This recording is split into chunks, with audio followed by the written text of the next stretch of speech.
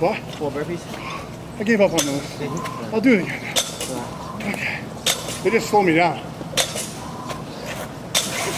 That's it. From what I've heard, I guess you know, a lot of the members said that people were stopping their cars and watching them and asking questions and taking pictures. On to the next corner? Yep. The Barbell Parade was a workout that I designed for the 4th of July. It was a 1-mile walk through the west side of Providence. At every street corner that the people came to, they had to do 7 deadlifts and 4 burpees.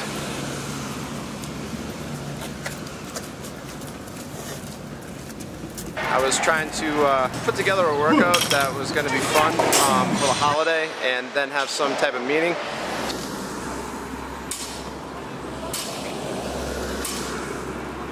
Every now and then we like to expand the horizons and actually think outside the box and go outside the box.